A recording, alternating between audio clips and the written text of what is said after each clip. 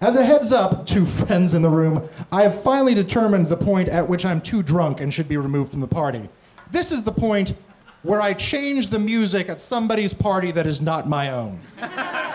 Where I get it in my head like, these people are enjoying what they're listening to, but they should have something better. It's not what they want, it's what they deserve. I'm like Spotify Batman.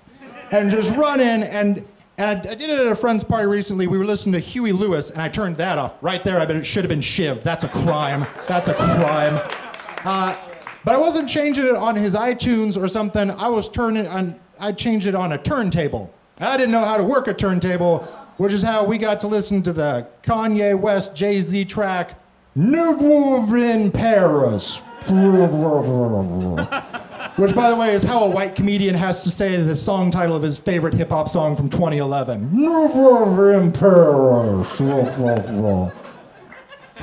I ain't messing with no broke, because that's a series of nonsense words. So to make sure that I don't make this social faux pas again, I've made a change in my life. I've decided to get a turntable. If you thought I was going to cut back on the drinking, you were at the wrong PBR-sponsored event.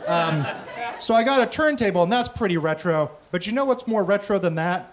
Buying music. Did you know you can still buy music? I haven't done that in like 50... Artists still want to be compensated for their work. It's preposterous.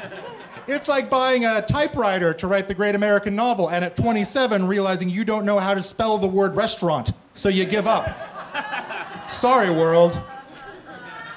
I recently rewatched the movie Clueless.